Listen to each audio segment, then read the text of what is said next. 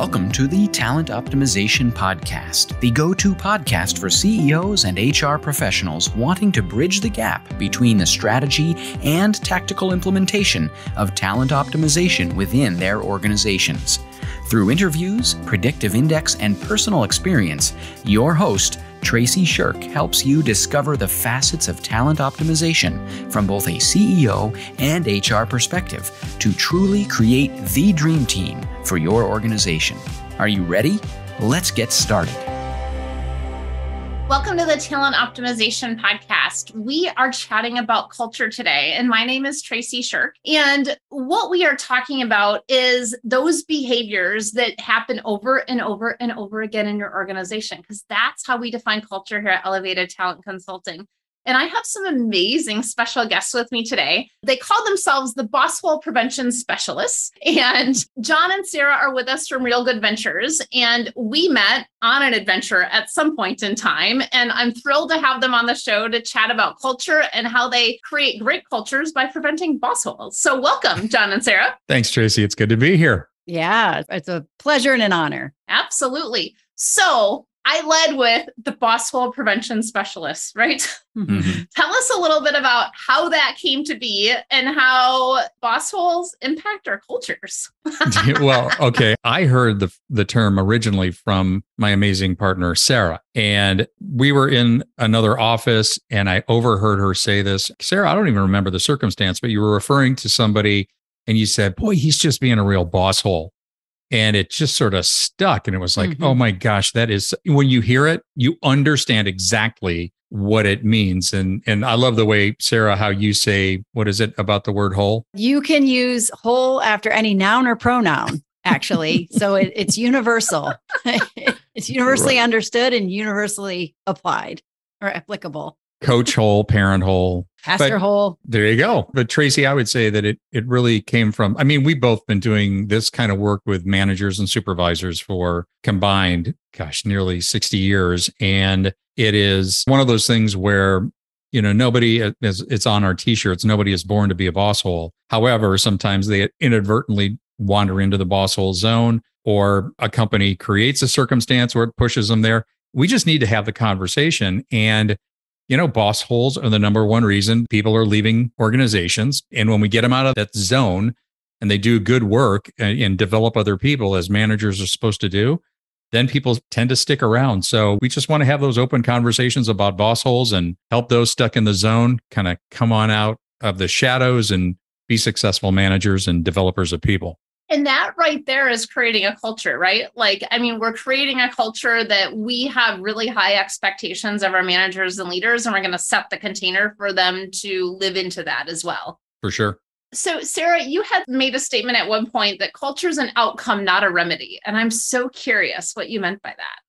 Well, actually, John first turned me on to this idea. And I think in the work that we do, we try to educate and equip organizations to work against some very natural forces of disengagement. I mean, we've been measuring engagement for well over 20 years in our country, and the numbers have been in the pooper ever since. I'm sorry, am I allowed to say that? They have been the very low numbers compared to other parts of the world, like hovering around 35% of our employees are engaged. And by engaged, we mean emotionally committed to the mission. So there's something to be said about tapping into and creating more opportunity for people to expand the use of their discretionary effort for them to bring their best selves to work. And we believe that culture is a byproduct of doing the things necessary to kind of optimize that experience for the employees. And there's 4 things that we talk about. One is job fit. The second is manager fit.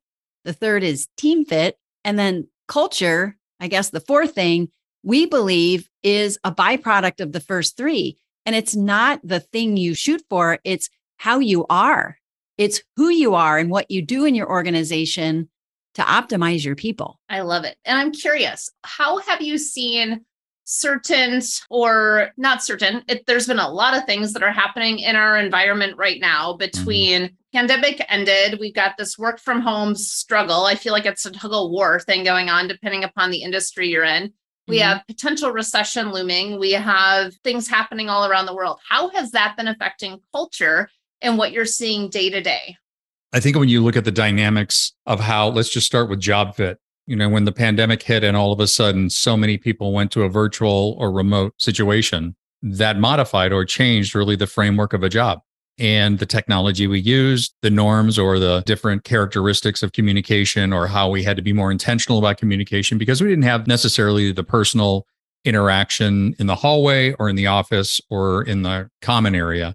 And I think failure to really acknowledge that the new working scenario or situation also required a new way to manage. So I think it all began to really, not in all cases, but I think in a number of cases, a lot of managers and supervisors were not prepared for the shift, if you will, and how they would need to show up differently or manage their communication differently. And the culture couldn't help but be changed by a more virtual or remote environment, but our practices didn't necessarily change along with that. So I think because of that, we have seen just a remarkable increase of people that have left their jobs and sought other employment. But I think that the issue is that we made the assumption that culture would be sustained even though we were remote, and it required a whole different way of looking at it. Absolutely. And I think to piggyback on that, so I have a client where everyone is in-house because they're manufacturing, and they brought me in, I don't know, 6 months ago, we had a conversation. They're like, work sucks right now. I'm like, well, what do you mean? They're like, COVID killed it. I'm like, how did COVID kill it? And they're like, we don't have the fun things that we used to have. We used to celebrate each other. We're still all on site. We've been all on site throughout the entire pandemic, but work isn't fun anymore. Mm-hmm. So we started kind of going down the path of, why is that? Let's look at all the different areas. Where we landed was their goals weren't aligned. And individual contributors did not have goals that aligned to what the team goals were, that aligned to what the department goals were, the plant goals, and then the overall company goals. So things as simple as goal setting and goal alignment somehow got lost through the pandemic. And so I think I'm doing 9 or 10 presentations with this organization just on goal setting to get everyone on the same page. And they're still all in the same place. Nobody went virtual. And I think that that's what's so interesting here, is that it's not just a virtual or non-virtual thing, but it's impacted so much of the organization. For sure. And it goes back to the very core and basic elements of just human existence. I mean, when, not to quote Maslow from, so many years ago, but safety and security, there was a lack of stabilization. People's worlds, their foundation was rocked. So whether they were working remotely or still in a place of manufacturing or a place of business where you had to be on site, everybody was worried about exposure and how do we mask up and take those precautions. I think we just really missed the need for that stabilization, the assurances that we are going to do everything possible to be safe and okay. It started to come around more, but I think it was more of an afterthought, or we started to pick up on that message a little bit late.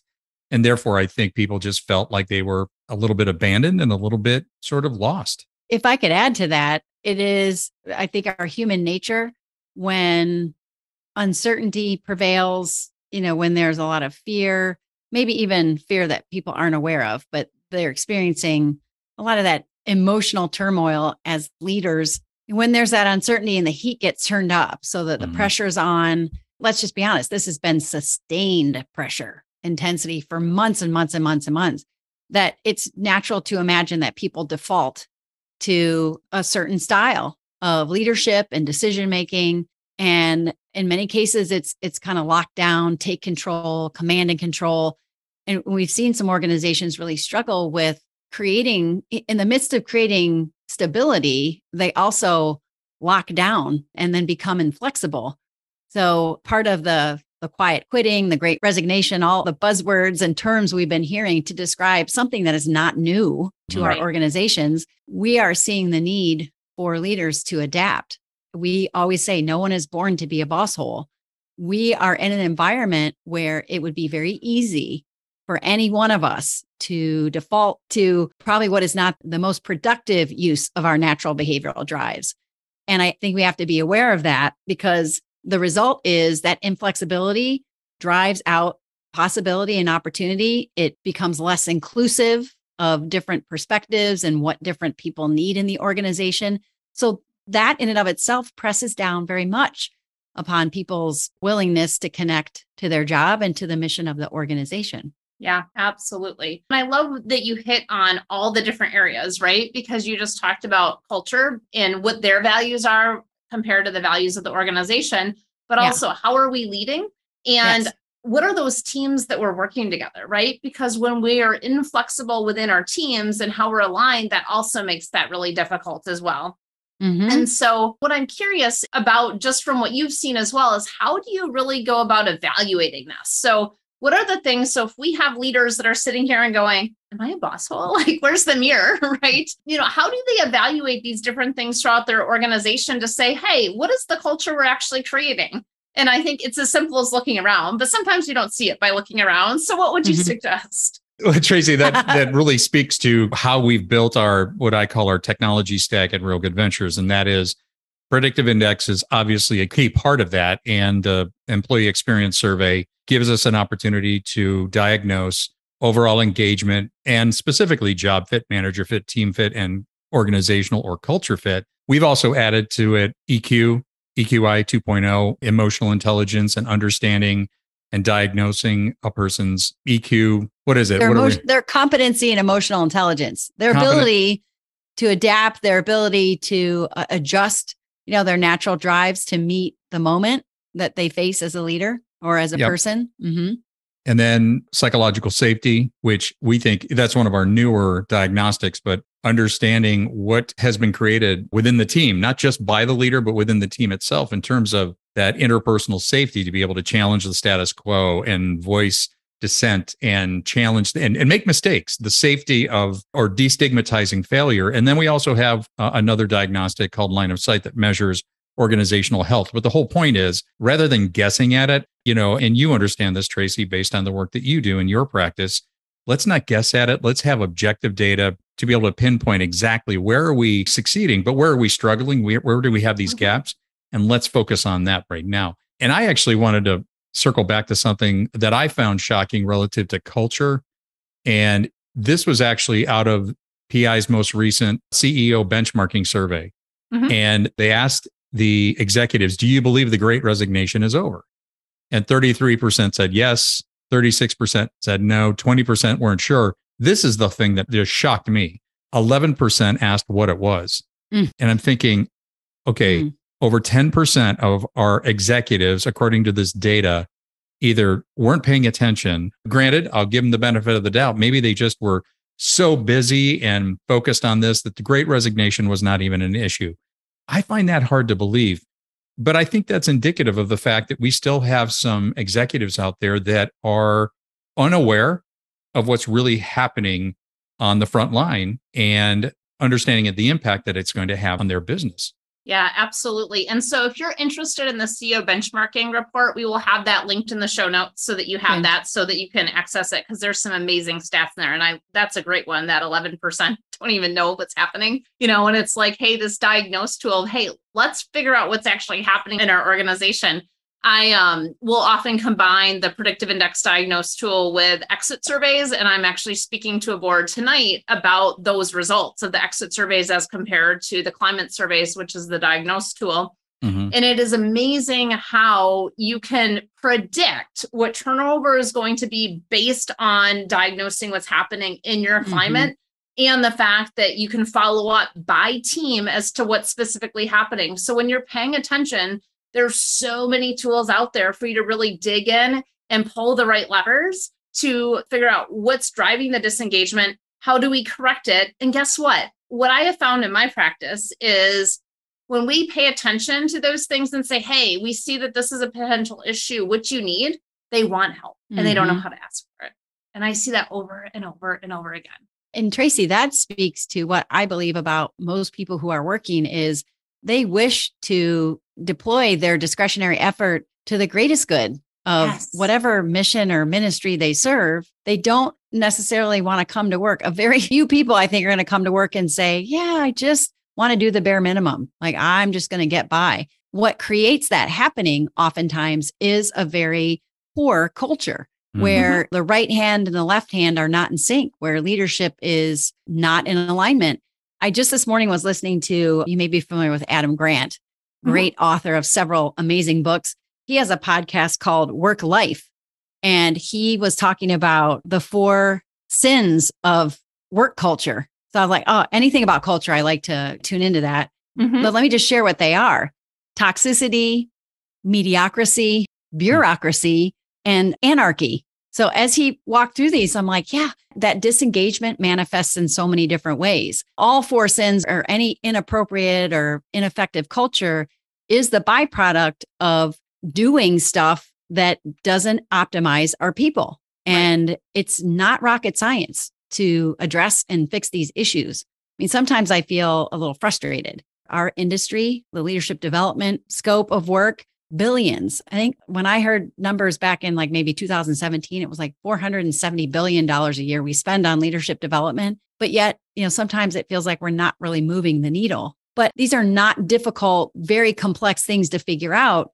People can be understood. People can be optimized when, in fact, we put them in the right seats, when we equip managers with the tools they need to understand who they have and how best to lead that person. I had a conversation this morning with not really a client, but a partner organization that we like to support. And it's so evident that the chief leader of this organization isn't wired for conflict or difficult decisions, all the things that somebody like Patrick Lencioni would say are required of a leader. His great book, The Motive, suggests like if you're responsibility centered, if you're willing to sacrifice and take on a bunch of heat and have some really difficult stuff, then you're made to be a leader. If the other part is what appeals to you, the status, the title, the pay, you're in the wrong seat. But in this particular case, we do that. We elevate people to positions that they're not capable to serve. And then we get mad at them too. Like, you're really bad. Well, I shouldn't be in the seat to begin with. But then I notice once leaders get into that seat, it's really, really hard for them to say,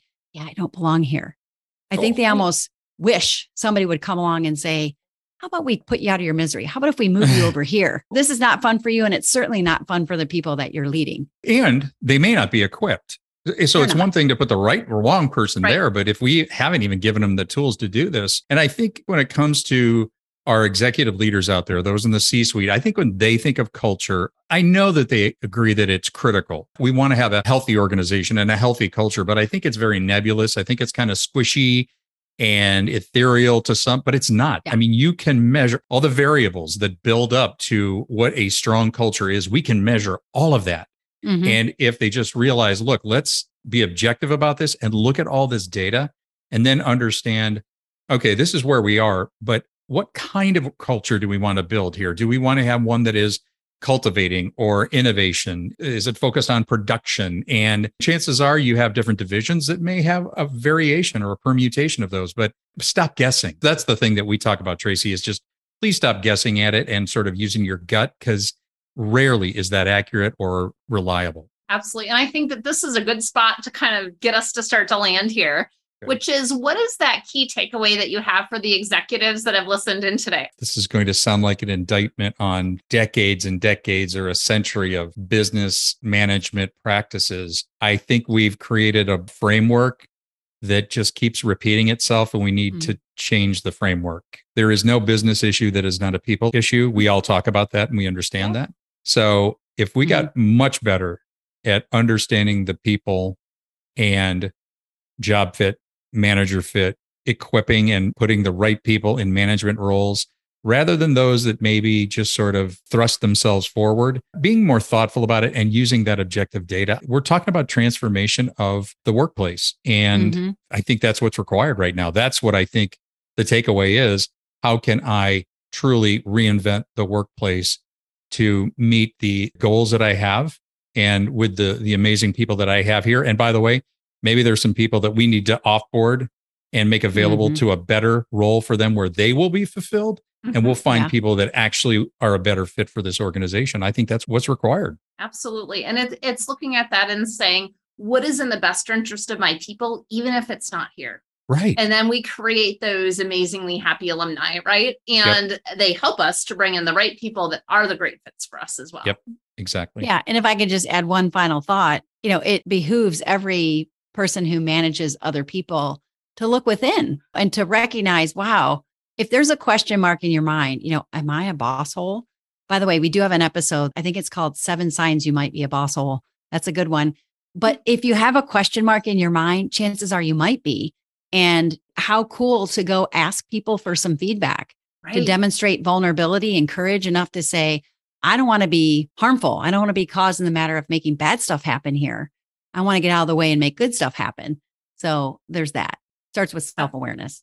Absolutely, for sure. And what's a takeaway that you have for HR professionals listening in today? Well, I personally have a soft spot in my heart for HR leaders because they are stuck between a rock and a hard place. That consummate battle of trying to roll a boulder up a hill, trying to help business leaders understand the true nature of people management and talent optimization. And I think some HR professionals, they're kind of stuck in the zone of, we got to follow protocol. We got to design this thing that works. But if nothing else, trust your experiences that data helps put people in the right seats. We don't just need a job description. We need an understanding of what is expected. How is this role supposed to function? And then what can we do to better align, not a briefcase, not a big fat resume from some great company or school, but this person and how they work. How can we make sure that that's aligned with what the expectations are? And how can we set them up to win? I support HR leaders who really work tirelessly to help business leaders make better people decisions. And I personally would love to see HR elevated to truly more of a talent optimization role, because that's what they are. They are the catalyst for talent optimization. And, there's a new website, leadwithto.com. And it's just a great place to go learn and immerse yourself in talent optimization and get to the table and say, we're not here to talk about human capital, human resources. Some even still say personnel. We're here to talk about talent optimization because that's what's going to differentiate a successful company from ones that are just struggling and crawling along. Yeah, absolutely. And that distinction between strategic and tactical HR, we just did a podcast on it. We'll link that along with the Lead with TO and the Adam Grant in the show notes. So all those things will be there. But with that, there is this, what is strategic HR versus tactical HR? And tactical HR is still needed, but that strategic HR really is, how do we optimize the talent inside of our organization to ensure that people are fulfilled in their roles? So thank you so, so much. And if you want more of Sara and John, you can find them on their podcast, which is the Bossholes Chronicles. And I was on that. That was in June of this year at some point. This year is a great episode. Yeah, it was. We had a lot of fun on that episode. And if you are that HR professional that's going, how the heck do I do this? We have our talent optimization membership program where we have one of our talent optimization certified and HR certified professionals every Monday at 1:00 Central that is really there to support you in implementing some of these really fun things inside your organization and doing it in a way that optimizes your people so that they are fulfilled in their work, and you are too. So with that being said, thank you so much, John and Sara, for joining us today.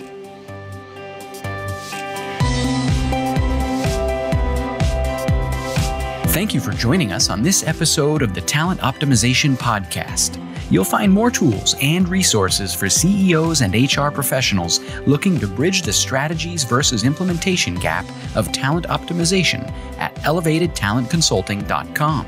We've also created a free, valuable resource for you to begin bridging the gap called the Talent Optimization Foundation Membership Program. You can access it for free at elevatedtalentconsulting.com/foundation. Be sure to tune in next week for another episode to learn more about talent optimization and creating a dream team for your organization.